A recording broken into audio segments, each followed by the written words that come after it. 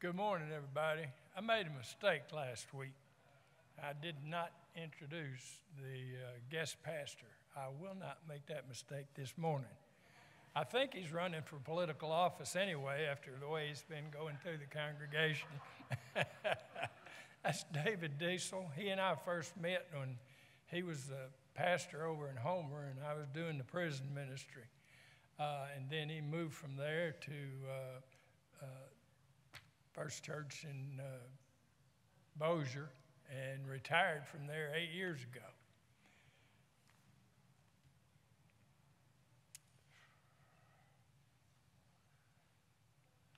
I would ask you to look at the back of your bulletin.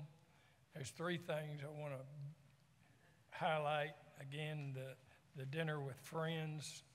That's on June the 6th at 6. And their great entertainment is Jake Cooley. And I understand from Reba that he's a crackerjack. The Bluegrass Band will play for the 4th of July celebration, and their rehearsals are Sunday afternoon from 4 to 6. Vacation Bible School, the last day to register is June the 3rd. This is the first Sunday of the month. If we have some June birthday folks, would you come up forward?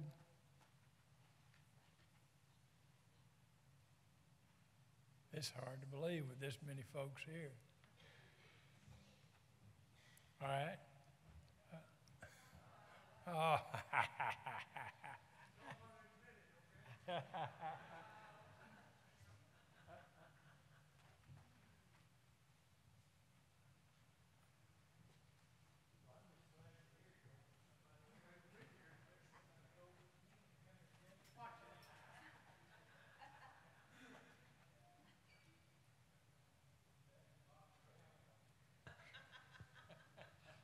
Tell us who you are and how old you are. Jim Miller, June 18th, 1933. Wow.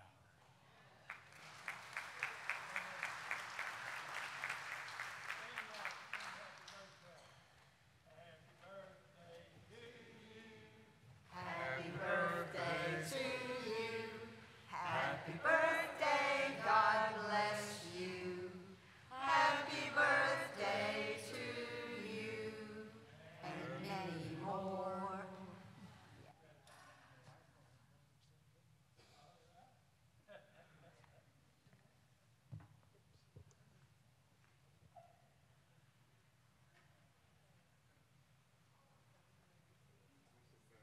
Yeah, y'all stand.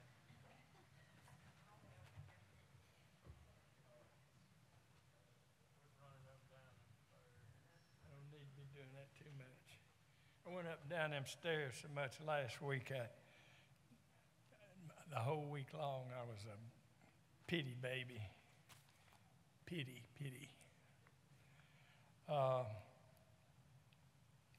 Please join me for our opening prayer. Thank you, Father, for the beauty of this day and all our many blessings. We ask that you be with Brother Brad and all the counselors and youngsters at Camp Caney. May they all return with a richer relationship with you. Please comfort the Glass family as they mourn the loss of Rod. In Jesus' name we pray. Amen. Now let's sit back and be blessed with some music.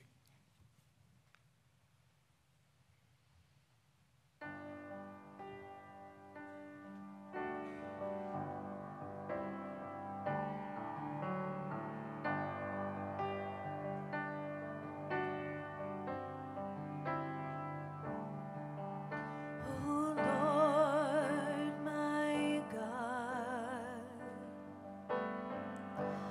when I in all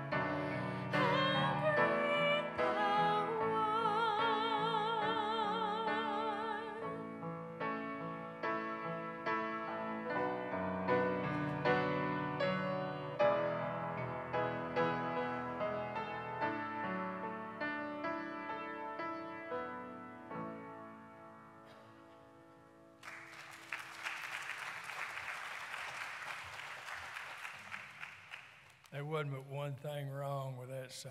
It's too short. We could just say amen and go home. Please stand for our opening hymn.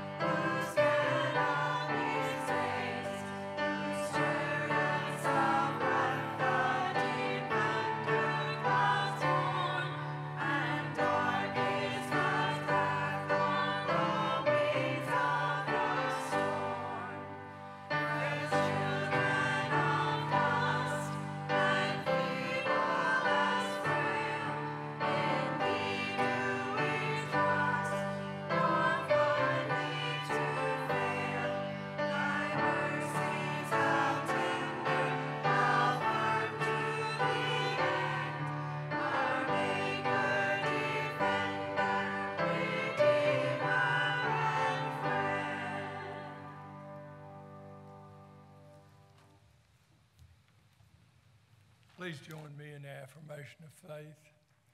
I believe in God, the Father Almighty, maker of heaven and earth, and in Jesus Christ, his only Son, our Lord, who was conceived by the Holy Spirit, born of the Virgin Mary, suffered under Pontius Pilate, was crucified, dead, and buried.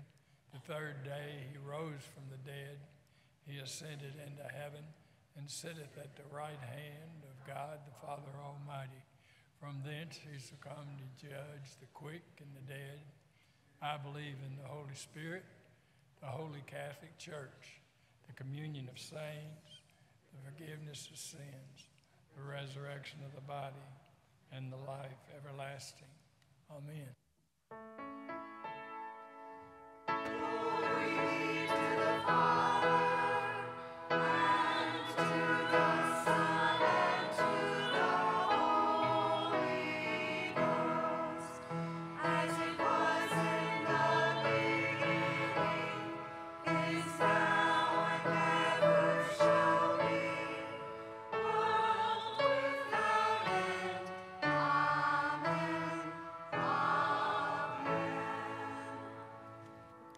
Ushers, please come forward.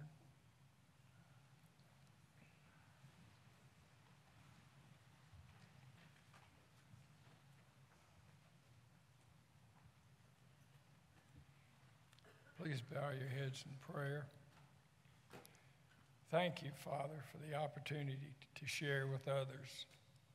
Let this offering be used in a manner that will glorify you. Bless each gift and bless each giver. In Jesus' name we pray. Amen.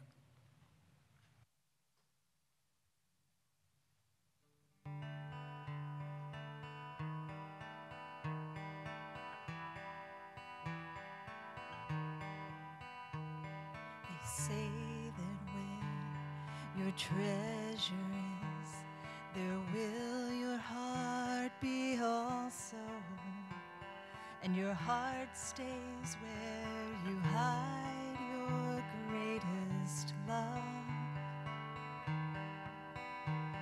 Now you can leave that love on earth where thieves may steal tomorrow, or take it to that hiding place above. There's a treasure at the end of this narrow road I'm traveling, and it gives me a purpose for life. Jesus is my treasure. He's the reason that I'm living, and he's gonna be my reason when I die.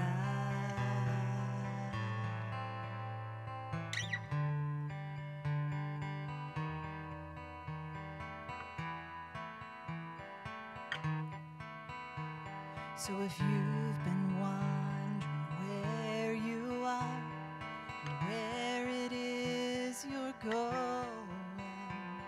he's left a map for you and me to use. Just read the map and follow close, always walking where it's showing. You just can't miss it, it's way too much to lose. Now there's a treasure at the end of this narrow road I'm traveling, and it gives me a purpose for life. Jesus is my treasure. He's the reason that I'm living, and he's gonna be my reason when I die. Now there's a treasure at the end of this narrow road I'm traveling, and it gives me a purpose for my life. And Jesus is my treasure. He's the reason that I'm living, and he's gonna be my reason when I die.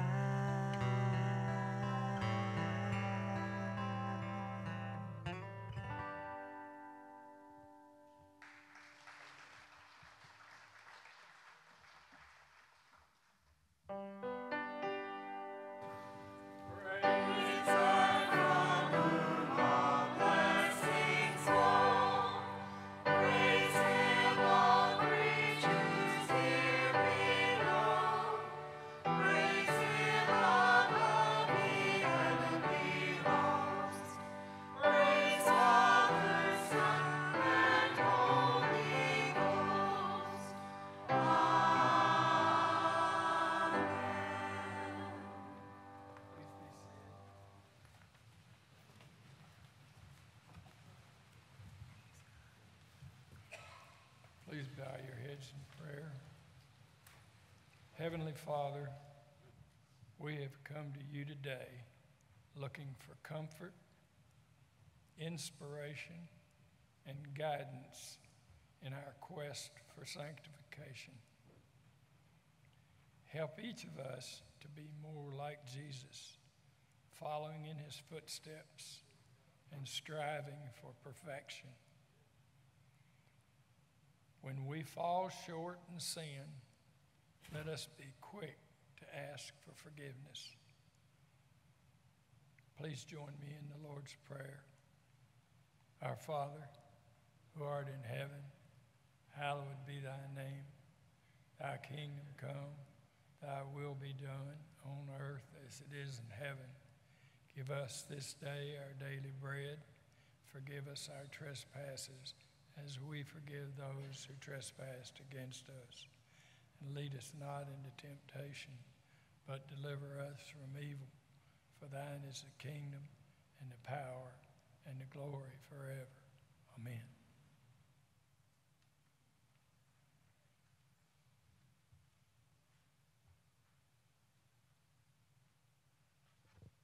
Okay, I guess it's my turn. Can you hear me okay? I wish that I had the preaching voice that Brother Brad has. I was with him yesterday at the funeral, and his voice, is partway to James Earl Jones, it's just great preaching voice, and it carries, and I've got this wiggly wobbly voice that I don't know if it gets out there. So if you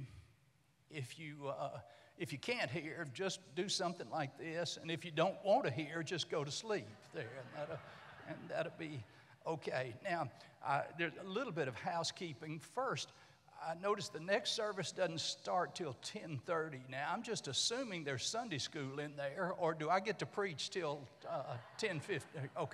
Okay, there's Sunday school. Okay. But I certainly want to thank you for the privilege of being here. Thank Brother Brad. I thank Brother Brad for allowing me to come to address, I know they're not his people, but to address his people. He's taken a chance, to just let anybody come in, and I thank him so much. And I don't want to brag on you guys. I don't know much about the Benton church, but my impression yesterday at Rod Glass's funeral was just overwhelming. The hospitality that this church, I know y'all had a bunch of folks come in that don't normally worship here, but you're taking care of that service, and all the things was just so was just amazing.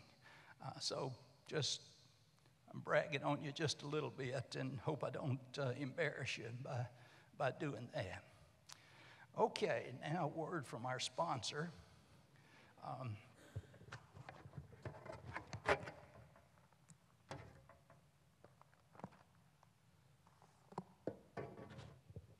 The scripture text. Oh, and Fuzzy said that he was in Homer for a Kairos ministry. That's the prison, David Wade Correctional, and I went to that several times, but they let us both out, and so we're able to be around. That never goes old, does it? I tell that all the time. Yeah, I went to prison, but they let me out. But anyway, glad to be here. The scripture text, scripture passage is from Exodus chapter 24, verses 12 through 18. As I begin to read it, you'll recognize this passage. The Lord said to Moses, "Come up to me on the mountain and stay here, and I'll give you tablets of stone with the law and commands I have written for their instruction." Then Moses set out with Joshua his aide, and Moses went up to the mountain of God. And he said to the elders, "Wait here for us until we come back to you. Aaron and Hur are with you, and anyone involved in a dispute can go to them." So when Moses went up on the mountain, the cloud covered it, and the glory of the Lord settled on Mount Sinai. For 6 days the cloud covered the mountain, and on the 7th day the Lord called to Moses from within the cloud. To the Israelites, the glory of the Lord looked like a consuming fire on top of the mountain. Then Moses entered the cloud as he went up on the mountain, and he stayed on the mountain 40 days and 40 nights. Pray with me just a moment, please. Heavenly Father, again we ask that you pour out your Holy Spirit upon us here. Lord, that we may hear from you today, that these words may become your word, and that your word would have its proper effect in our hearts. We pray this believing in Jesus' name. Amen. Now I'm going to ask a question. Please don't answer out loud. What did you expect when you came here this morning? Maybe the question ought to be, why'd you come? That might be enough. Why'd you come today? Maybe you didn't have breakfast and you thought that there would be some snacks, did the Methodist men have breakfast this morning? Okay, maybe that you came to the Methodist men and just didn't have anything else to do, so you just stayed over. But that reasoning, if you hung around, that reasoning is not without precedent. Several great things happened in the Scripture surrounding a meal. So that would be all right, the feeding of the multitudes and, of course, the Passovers and such. And so that would be all right. Why'd you come? Maybe you came to visit with friends. Fellowship certainly is a big part of what we do in the church house. That's part of what we do, and part of what we do as Christians. Now, my story about fellowship, Kay and I used to go to church as a high schooler. We're high school sweethearts. Be married 52 years tomorrow.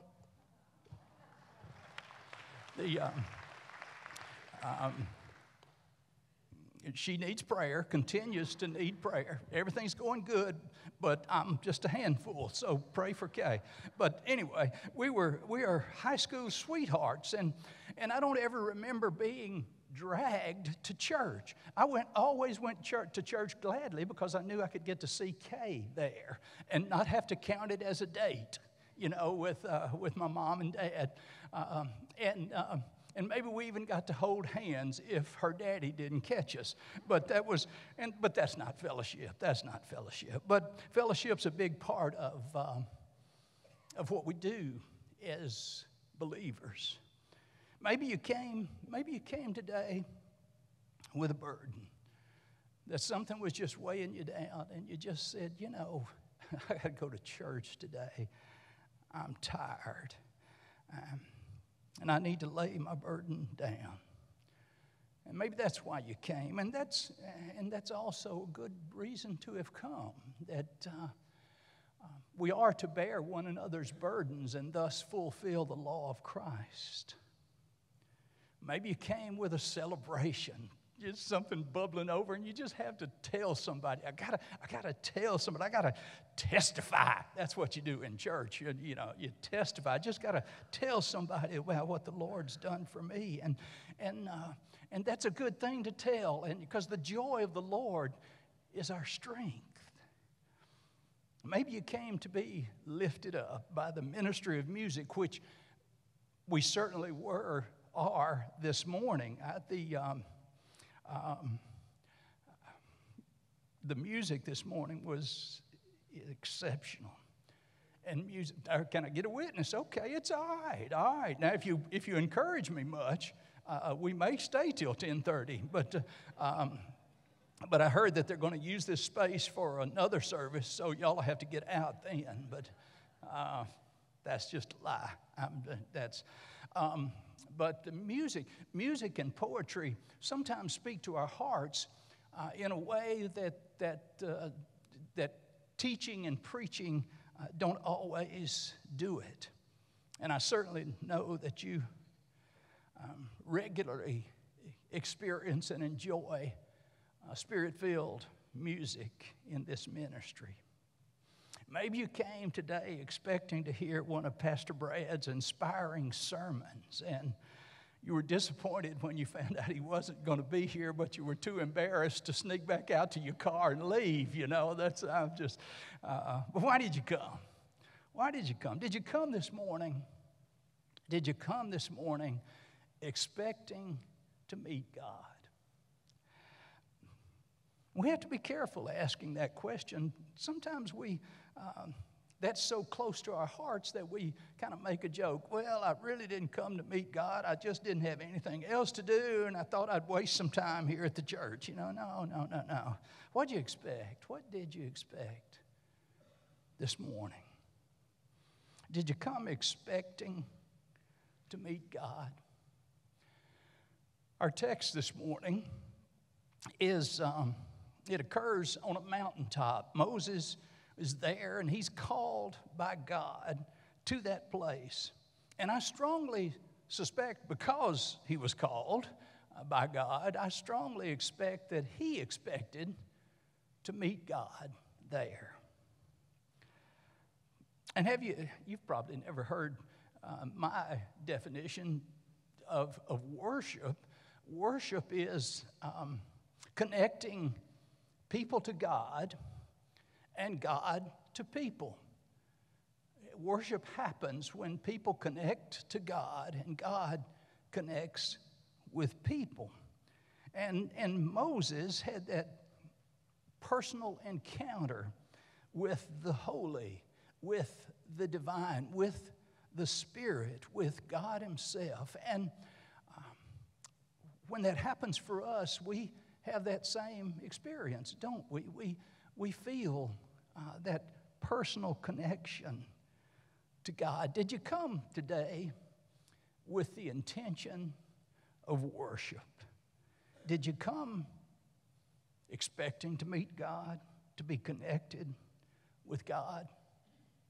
So God calls Moses up on the mountain, and there's a gang of them, and he tells the elders, said, y'all wait here.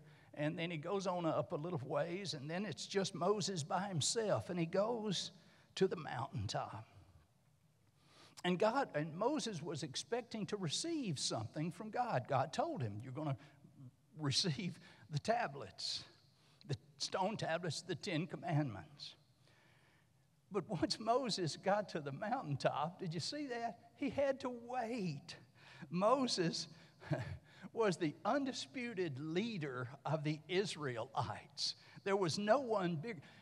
Moses was bigger back then than Benjamin Netanyahu is today. He was a man for whom time was precious. He left the elders waiting for him when he arrived on top of the mountain, and then the glory of the Lord in the form of a cloud settled on the mountain, and Moses was there, and nothing happened.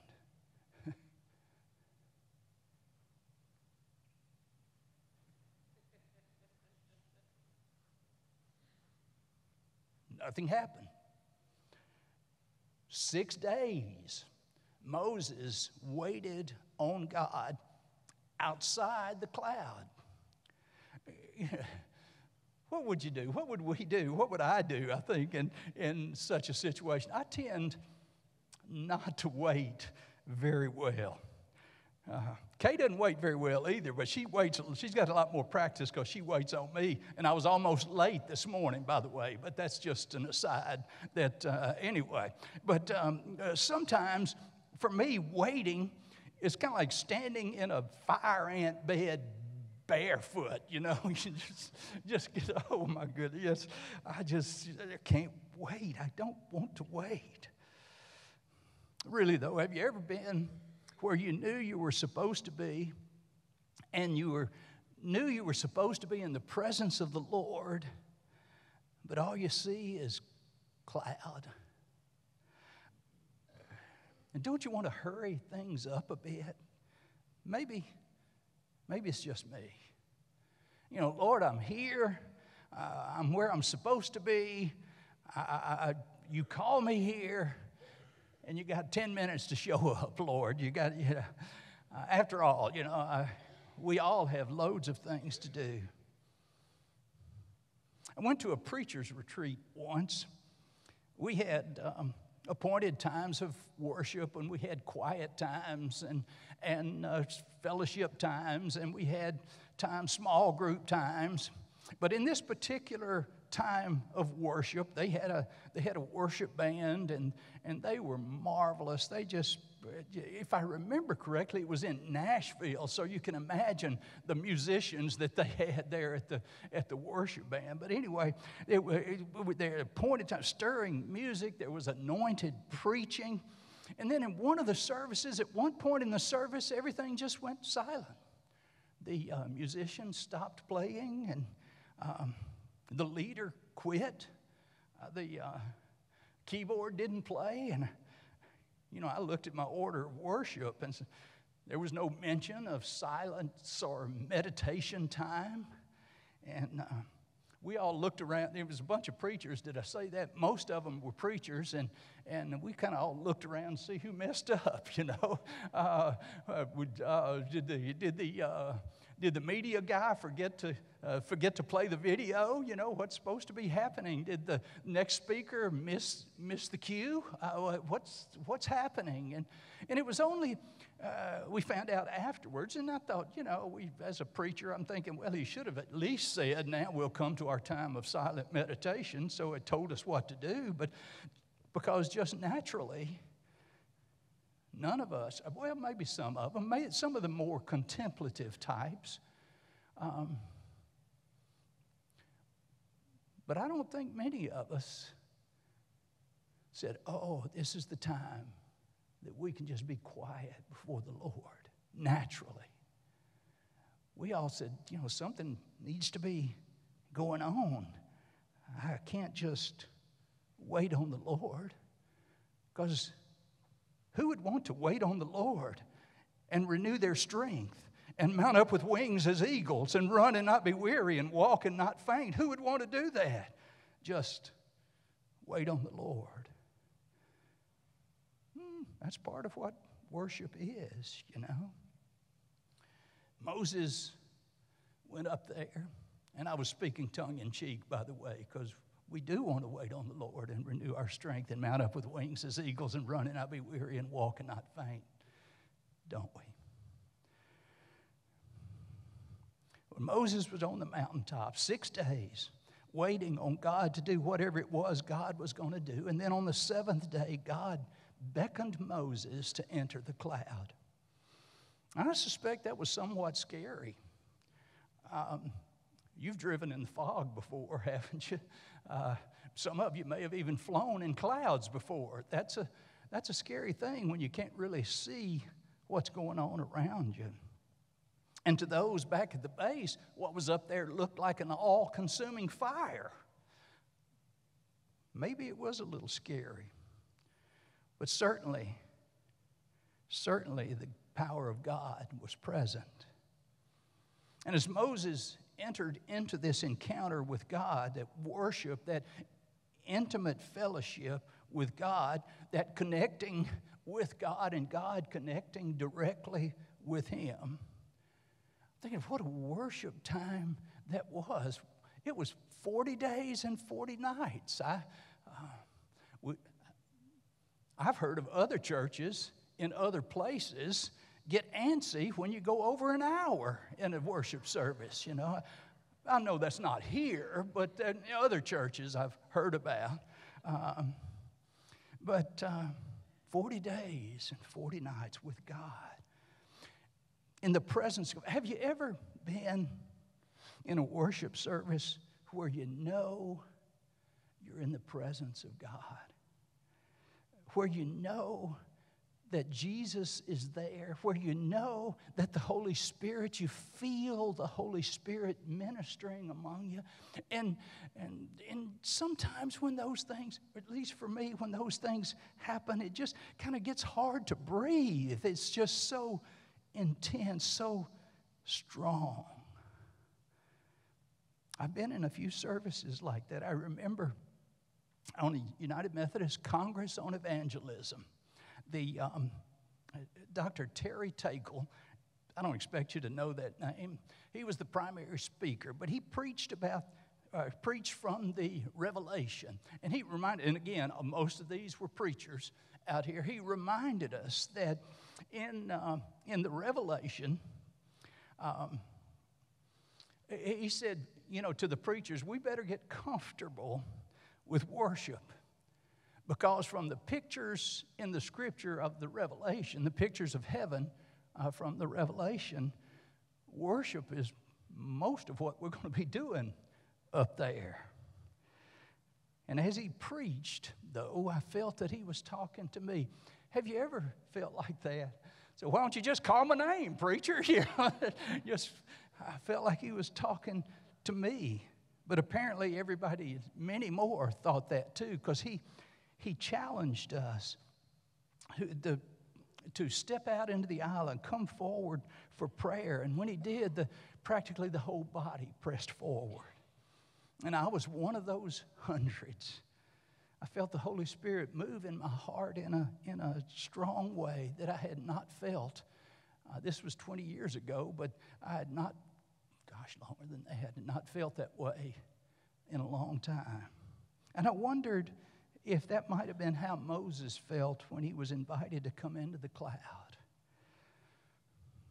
I was hesitant, but I knew I would meet God.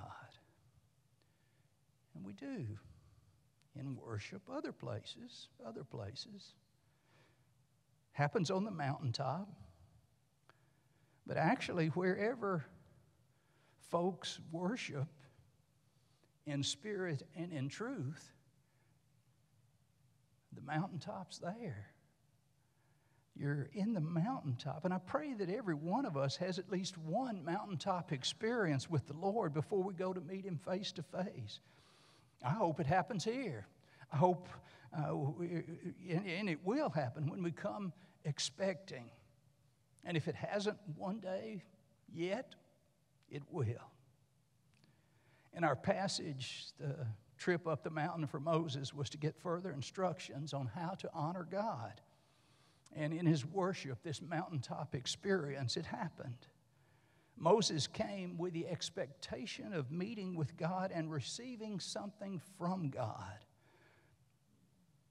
Well, when we come with the expectation of meeting Jesus and receiving something from Jesus, we're more apt to see that happen. Because Jesus promised where just 2 or 3 are gathered, you can read about it in Matthew, where just 2 or 3 are gathered in His name, that He'll be among them. Just a few, His presence.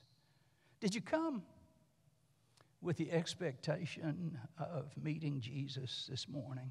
Are you here to connect with Jesus and Jesus with us? Are you here knowing that the Spirit of Christ will be with us? When we connect with the Lord in worship without veneer, we're close enough to Him that the cloud does not obscure our vision. Jesus meets us at the point of need. He meets us, we may be tired. Do you ever get tired? Just tired.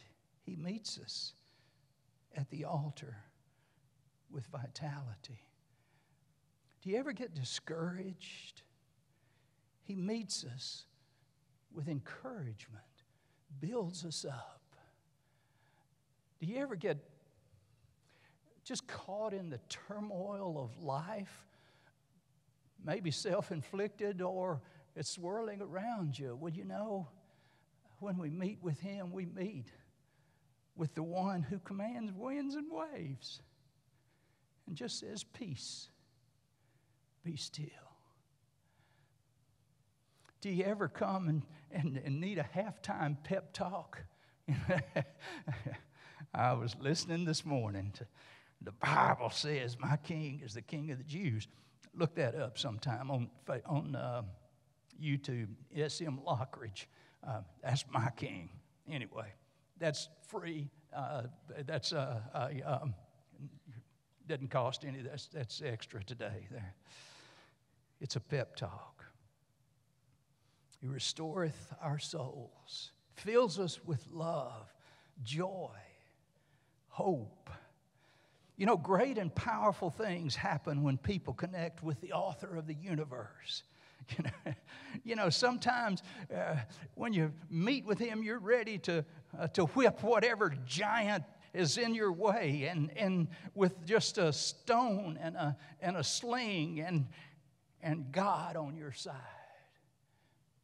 And sometimes the things of earth will grow strangely dim in the light of His glory and grace. Do you ever long for things like that to happen in your life? Let's pray. Lord God, we are so grateful that when we can plug into You, when we can connect with You, Lord, when we do connect with You, great and powerful things happen. And You know us probably better than we know ourselves. And You'll meet us at our point of need or meet us at our point of celebration. And you'll lift us up or celebrate with us. Thank you, Lord. And Lord, I pray that you do that today as we prepare this moment to receive Holy Communion. I pray that your presence would be with us in a special way today. We pray all this in the sweet name, the strong name of Jesus. Amen. We will have a time of Holy Communion today. I want to remind you that you can read that, can't you? Remind you that Christ invites all to his table. All who accept Jesus as Savior and Lord, all who believe in him, he invites us to his table. The old liturgy said something about those who earnestly repent of our sorrow, of our sins, and are heartily sorry for these our misdoings. I don't know if I've ever been involved with a misdoing, but I know about sin. We pray for forgiveness. So therefore, let us confess our sin before God and one another. Merciful God, we confess that we've not loved you with our whole heart. We have failed to be an obedient church. We've not done your will. We've broken your law. We've rebelled against your love. We've not loved our neighbors, and we've not heard the cry of the needy. Forgive us, we pray. Free us for joyful obedience through Jesus Christ our Lord. Amen. Hear the good news. Christ died for us while we were yet sinners. That proves God's love toward us. In the name of Jesus Christ, you are forgiven. Glory to God. Amen. Lift up your hearts and give thanks to God. Blessed are you, O God, who with your word and the Holy Spirit created all things and called them good. In Jesus Christ, your word became flesh and dwelt among us. Through Jesus' suffering and death, you took upon yourself our sin and death and destroyed their power forever. You raised from the dead this same Jesus who now reigns with you in glory and poured out upon us your Holy Spirit, making us the people of your new covenant. On the night before meeting with death, Jesus took bread, gave thanks to you, broke the bread, and gave it to his disciples and said, "Take and eat. This is my body, which is given for you. Do this in remembrance of me." When the supper was over, Jesus took the cup, gave thanks to you, gave it to his disciples, and said, "Drink from this, all of you. This is my blood of the new covenant, poured out for you and for many for the forgiveness of sins. Do this as often as you drink it in remembrance of me." And so in remembrance of these, your mighty acts in Jesus Christ, we offer ourselves in praise and thanksgiving as a holy and living sacrifice in union with Christ's offering for us. Pour out your Holy Spirit on us gathered here and on these gifts, that in the breaking of the bread and the drinking of this juice, we may know the presence of the living Christ and be renewed as the body of Christ for the world, redeemed by Christ's blood until Christ comes in final victory and we feast at your table forever. Through Christ, with Christ, in the unity of the Holy Spirit, all honor and glory is yours, Almighty God, now and forever. Amen.